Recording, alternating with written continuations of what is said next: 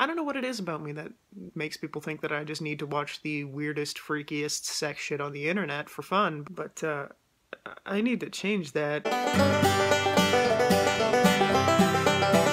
Hi everybody, and welcome to the Roosevelt Project, the place where we discover just how gross the internet can be. I was challenged recently to watch 4 girls Fingerpaint, which... from what I can understand, this is going to be another one of those videos where I just desperately wish for brain bleach. But I've been challenged, and we all know that I'm a sucker for that. As of this Sunday, I will have needed to cleanse my entire soul yet again. See you then!